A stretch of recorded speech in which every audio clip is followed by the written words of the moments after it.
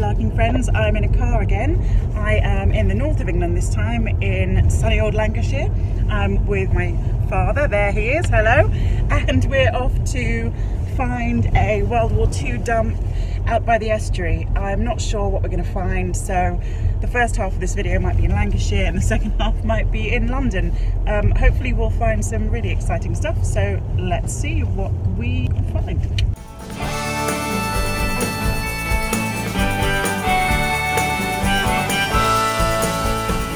I'm going to try and film as much of this journey as I can. It's a bit of a fly tipping zone here. If anyone fancies a sofa, there's one going.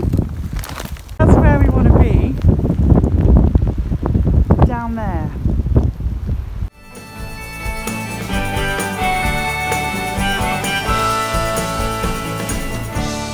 Seems like a funny thing to do, to say those words, I love you.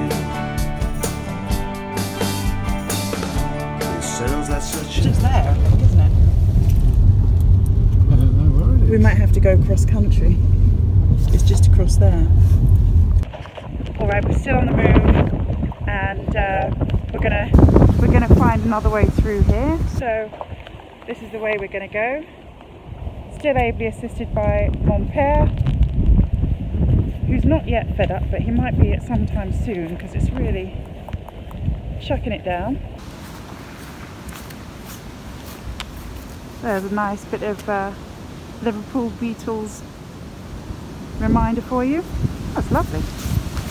What do you say to that, Dad? There you go. Are you being shy because you're on camera? Yes. Yes. Yes. Here we go, chaps. The estuary is looming. I want to get down onto, wow, exciting. There we go. Smashing. Here we are. Nice one. So Dad, any little metal bits are going to be down here in this drag. Coins and things. He's not listening to me. He'll probably find the best find of the day. What's that? A ploughshare. Yeah, the ground, the end point sticks in the ground. Oh right. My dad grew up in a rural farming community, and my grandfather, his dad was a farmer. So farm stuff, car stuff, mechanic stuff. Dad's the person to ask. Dad, what's this? I always find these, but I don't know what they are. Do you know? No, it's a little sort of Little something. widget of something, isn't it? It's a widget. Not sure what it is. I like these little widget things. I've got one on a necklace. Keep that. Bit of clay pipe. What's that? It is a bit of clay pipe. Tiny piece. I just spotted this little thing here. Screw top, maybe a base of something. Little mount for, I don't know, maybe a light or something. It's quite cute. A stone there with a heart on. That's going to come home. And yeah. Oh, there's a bit of clay pipe. It's immense round here. I absolutely love it, guys. It is just so fab. Where? Oh, some Sort of lighting, ducting, circuit ducting. What's this? Ah. Well, that's a keeper, isn't it? Heath S. Not sure what it is. Slightly curved, probably some garden pot or something, I don't know. But that's a keeper. Homestead. Not sure if you can read that. Heaton Hersey.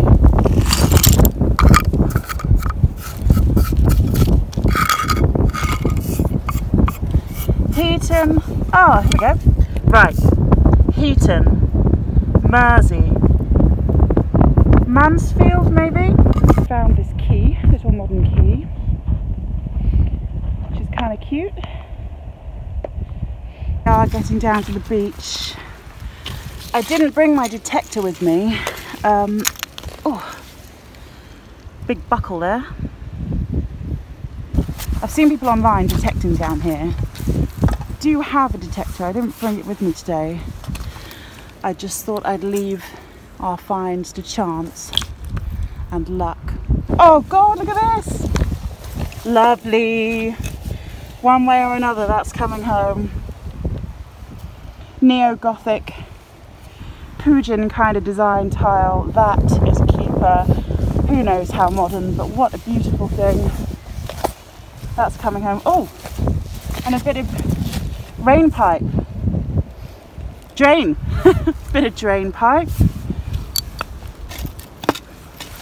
Oh, that's really cool as well. Drain with a back to front N. Well, Dad, I'm taking this tile home, so I'm just going to let this dry out a bit. Whoa, he's throwing a teapot lid at me, thank you. Tin teapot lid. This area, named Dungeon, has nothing to do with prisons or castles. It actually originates from the Old English word denge or dunge, meaning marshland. All the brick we're seeing here now, this is all World War II Blitz rubble cleared from Liverpool. And you'll also see other World War II artefacts as we explore. Did you notice the large concrete pyramids?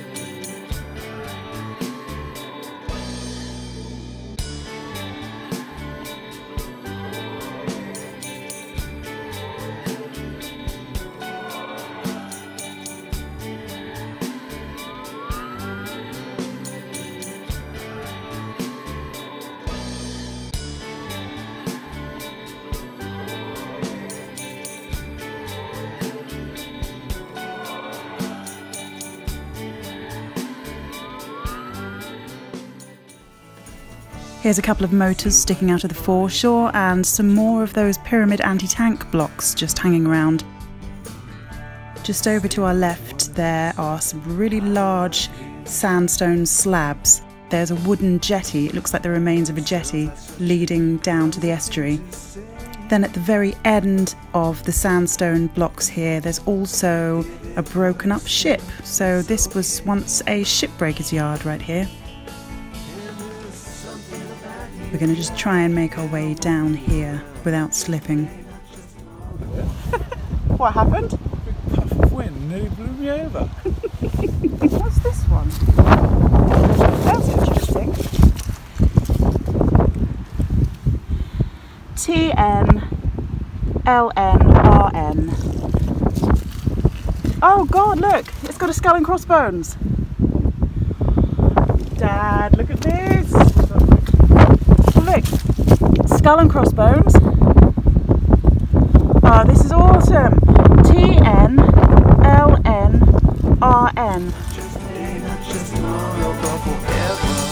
Yeah, there's something about you that's so really found, and I don't want to lose it.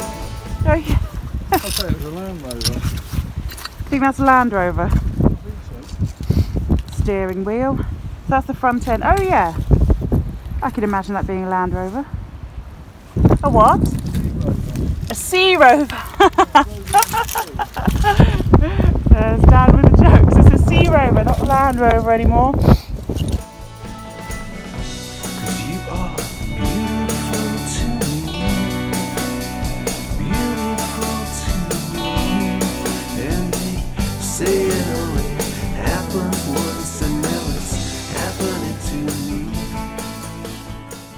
Spotted this.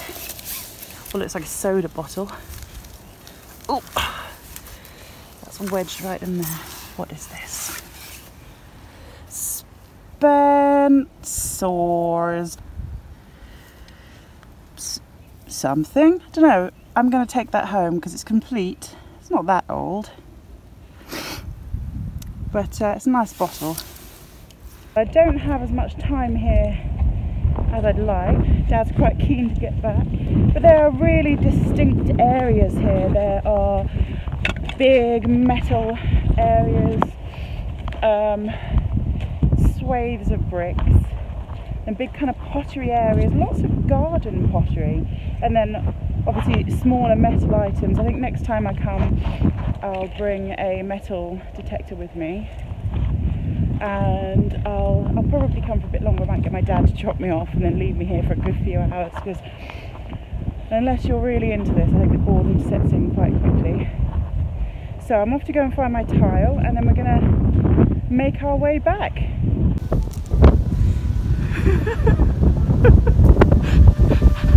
So my dad's looking like that. I don't know if you can hear this. I hope you can hear it. So my dad was looking like that because wherever I go I seem to encounter very strange people. And just walked up back from the estuary. I saw this chap in the woods and thought, hey, what's going on here? And as we passed him, he appeared to be holding a flute.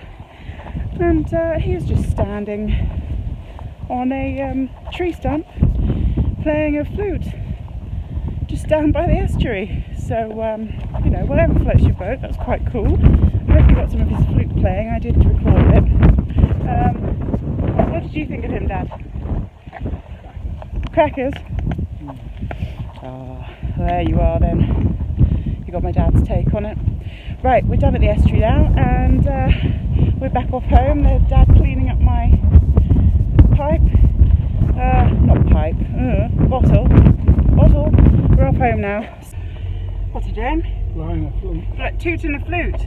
Wind's blowing a gaily. There's the old papa. Thank you. Hiya. Thanks for taking me and my watching people to the estuary. So just to reiterate, that was a man standing on a tree stump playing Amazing Grace on a flute. In the middle of nowhere. In the middle of nowhere. So I don't know. Raining like a fawn. Alright, well, there's what we can see now. We haven't been stopped for trespassing at this airport.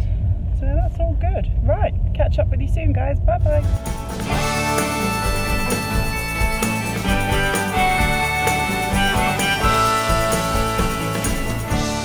Seems like a funny thing to do.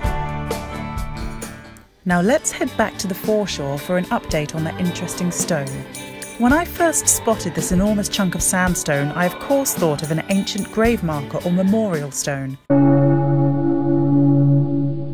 However, being a realist, I didn't want to jump to that conclusion because, well, what are the chances? I started researching the minute I got home, and also got in touch with a number of intertidal archaeologists and historians. Despite my cynicism, following discussions and research, we all think, even with its unlikely shape and size, that this sandstone slab might very well be a 17th century memorial or grave marker.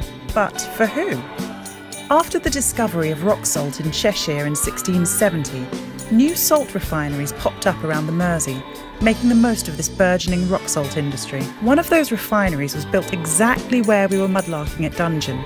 It was called the Dungeon Salt Works. Flatboats and barges brought rock salt across the river from Cheshire to Dungeon, where it was refined before being shipped onwards. Carrying on with my research, I discovered that one of the major pioneers of the 17th century salt industry was a gentleman named Richard Norris of the old Lancashire House of Norris. He was the grandson of Sir William Norris, knighted after fighting for the Lancastrians at the Battle of Stoke. Sir William Norris oversaw the construction of nearby Speke Hall, where future Norrises would come to live. Richard Norris of Speke Hall, Sheriff of Lancashire, and a powerful Member of Parliament, was instrumental in ensuring the salt works were a success. Now, remember the initials on the sandstone? TN, LN, RN. Could the three initials on the sandstone relate to Richard Norris, his ancestor Thomas Norris and Letitia Norris, wife of Thomas, but also a Norris herself pre-marriage, a distant relation from the West Derby branch of the Norrises. Richard, Thomas and Letitia are all mentioned in various early 20th century reference books regarding Speke Hall and the salt works, it having been of some importance to them. Another clue I found came from the inventory of Speke Hall. The Norrises carved a number of stones with their initials and symbols or dates when building parts of Speke Hall. So, am I reaching here with my theories, or could this sandstone slab be in memoriam of 3 Norrises who were pivotal in the progress of the dungeon salt works? I don't have the answer right now, guys, but stay tuned because I hope to get up there again in the near future. We'll do some more filming and see if we can come to some kind of definitive answer as to what this slab is. All that remains to be said is thanks as ever for watching and for subscribing to my channel. Keep commenting, I love engaging with you guys, and I will see you back in London for another mudlarking adventure. I love you. It sounds like such a clumsy thing to say.